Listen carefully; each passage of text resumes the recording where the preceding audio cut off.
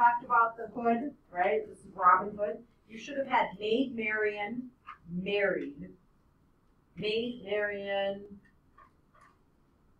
married a Hood, right? Maid Marian married a Hood. And on this one, what was, and the main reason Robin Hood is we were looking at for that one. And on the other side, if you were looking at that one, what was the crow doing on the telephone wire? Making a long distance call, right? Because of cell phones, you probably don't make long distance phone calls because you just make cell calls, right? So this is getting a little silly, but that was the answer. On this page, if I was looking for your solutions, these are the answers I should have seen on your paper. This first one, if I was looking at this, should have been equal to 173 over 990. Number 2 should have been equal to 4 and 37/99. Number 3 should have been equal to 5 and 421/999. And the last one, the really ugly number, you should have had 8364 over 9,990. Okay? So you didn't have anything for you to do is when we take a look at number 28, square root of 28, please draw down below 2 number lines. Okay?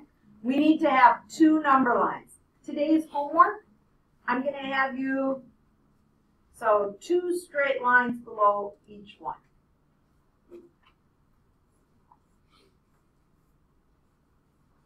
On the top line is always going to be our square roots, and the bottom line is going to be, so this is going to be in between what 2 square roots, and below that is going to be the 2 numbers.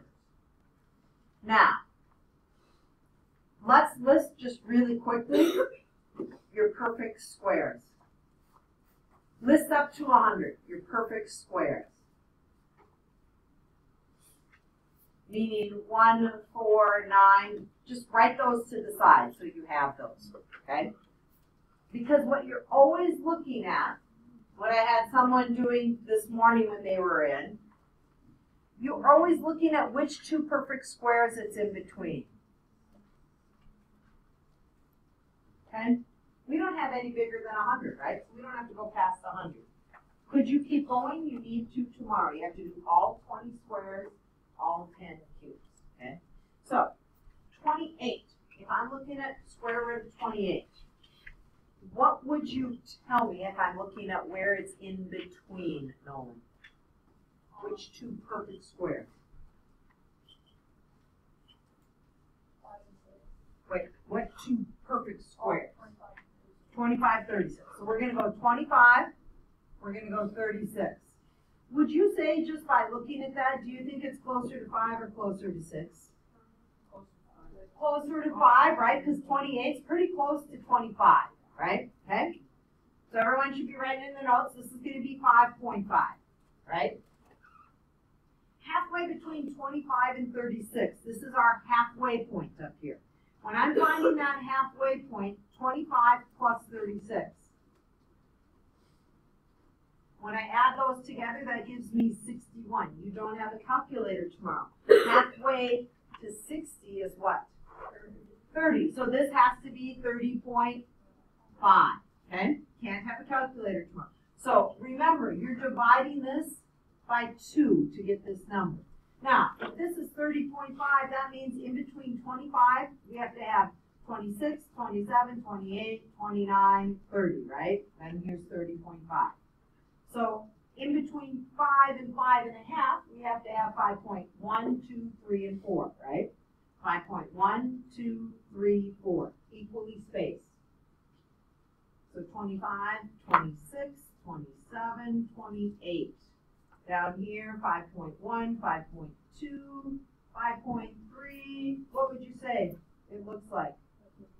About 5.3. Okay? So if I am looking at that, I would take 5.3 for an answer, okay? You gotta fill all this in. So we are looking at this one being 5.3 approximately. We're gonna do this one together, and then you guys are gonna do the last one. Oh, it's negative. Negative 98. So 98 is between 81 and 100, but on number lines, I want you to look over here on the wall. You see where you have 0, and then you go negative 1, 2, 3, and they go bigger negative as you go down. So this has to be the negative square root of 100. Does that make sense to everyone?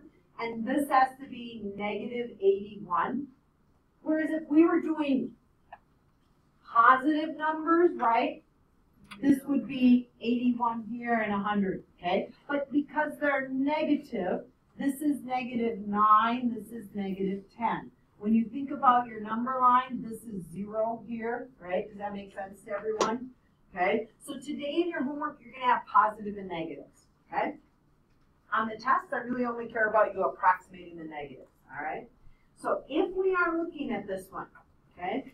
Patrick, where is halfway between negative 9 and negative 10? Negative 9.5. Thank you. I have some people who will tell me this is going to be negative 10.5. Does it make that can't make sense? Okay, all right. So, 98. Do we really need the halfway point? What do you think it's closest to? 100. It's really close to 100, right? And so if this is 100 and this is 81 or 80, this would maybe be like square root of 90 something. Do you agree? Yeah. Approximately, okay? So if I was looking at that, that's like the square root of 90 is going to be in the middle because halfway between 80 and 100 is 90. And so if we're going to approximate this, what do we think square root of 98? What would you guys be thinking from this? 9.8? What if somebody else said negative 9.9? I would give credit to both if I could see that you're 99, right? Or 99, 98. That's going to be really close in here depending on how big your number line is, okay? I want you right now to try that square root of 72. That 72 is between 64 and 81, okay? And so if I put that down below that, then I am going to need, Riley, what? I'm going to have between 8 and 9. And our halfway point then was 8.5. And what'd you find the middle? Someone want to tell us what they had for their middle? What'd you have for the middle, Matthew? All right. So if we're going to add 64 and 81, what'd you end up with? 145. If I want to divide by 2, 145 divided by 2, right? I'm going to find my halfway point. So 2 goes into 14, 77 times, right? So 14. And now I'm going to have 2 goes into 5 how many times? Twice. 72. That's going to give us a 4, right? 72.5. Oh my gosh, are we loving life, right? Because my answer then has to be 8.5, right? So on the quiz tomorrow, you have 3 like these, okay? I don't know if it'll be that nice that I give you one that nice, right? Repeating decimals without using your calculator. First one, how do we start off? Raise your hand. Someone want to tell me. Yes, go, ma'am. 1x, write it out. This is 0.555. Your next step would be to do what? Tell me. Want to keep going? 10x because 1 repeats, right? So 10x equals. When I write this new number, what do I get when I move that decimal over once? Go. 5.55. How many 5s do you need to write? Maybe 2 or 3 behind there, right? Does that make sense? All right, now what do I do with 10x and 1x? Next step. What do you got, Abigail? subtract 1x. 10x minus 1x, oh, I like that, that's 9x. What was 1x equal to, Abigail? 0.5 repeating. And I line those up. And I do the subtraction and I get 5, because all of those cancel, right? And now my goal is to find 1x. And this is where I've noticed some of you struggle. You're just like, oh, well, it's 5/9. The reason it's at 5/9 is you have to divide so that you get a 1 in front of x. 9 divided by 9 equals 1x. And on this side, and you can then just circle this answer on your quiz. You can put it right by it up here. Remember, the goal is a fraction. Okay? Next one. You guys ready? What should I be multiplying by? 10 or 100? 10. When I multiply by 10, I'm going to have 10x equals 2.66. I'm only going to do a couple sixes. Minus 1x, 0.26.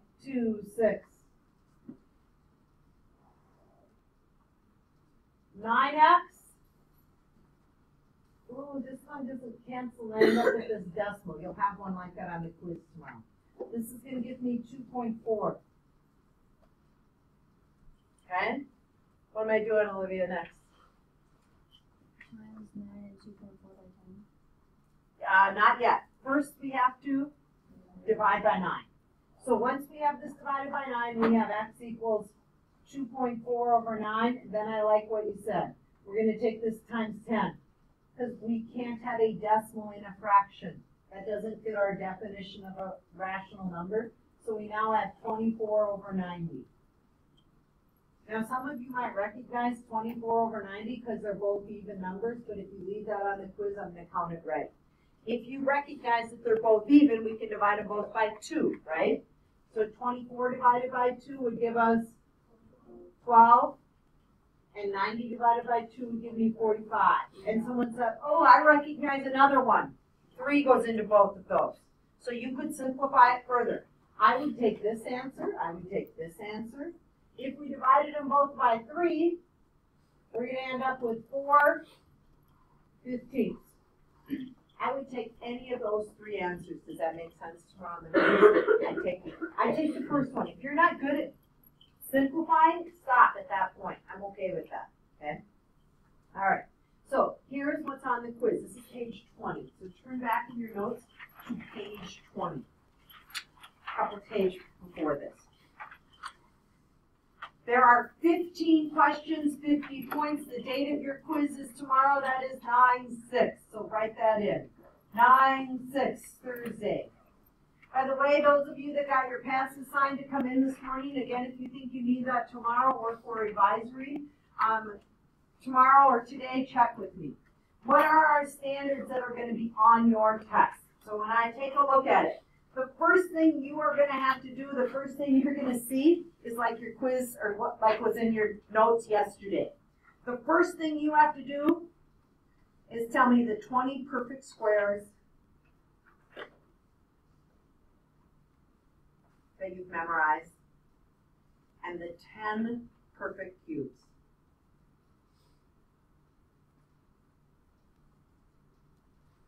That counts for question 1 and question 2, so I'm going to put 2 questions, and that is a total of 15 points total right there.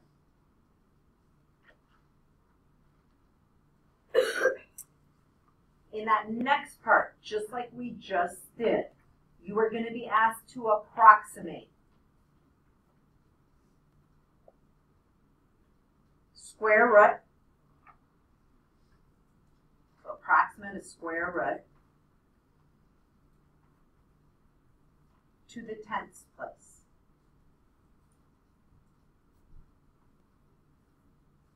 And show the 2 number lines.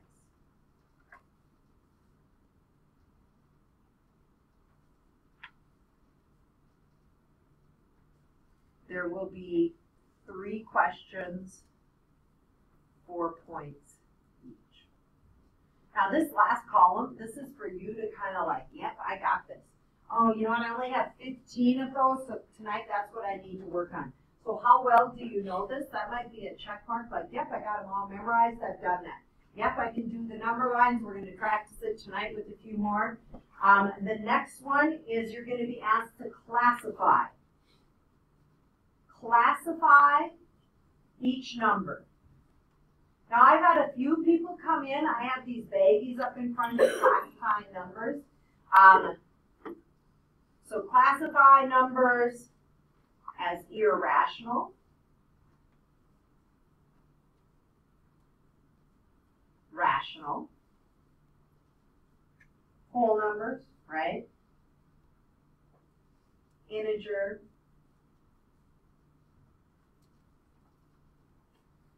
there are going to be 8 questions, 2 points each. When you classify those, you might have to tell me why. It's a repeating decimal, it's rational. It was a terminating decimal, it's rational, right? So giving those. Then I'm going to ask you to explain the difference. Explain the difference between rational and irrational numbers. This is where you're giving me that whole list. Rational and irrational.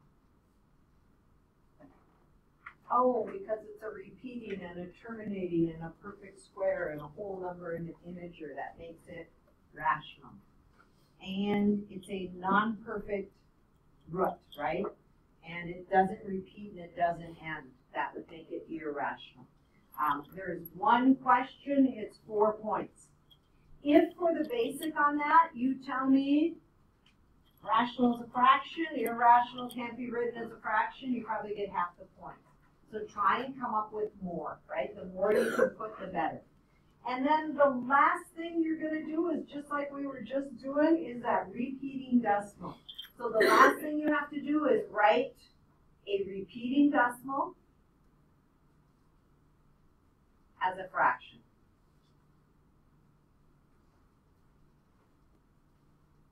Some of you are getting so much better at that. Some of you are still struggling. It is only going to be 3 points, so I don't want you to freak out and think that, oh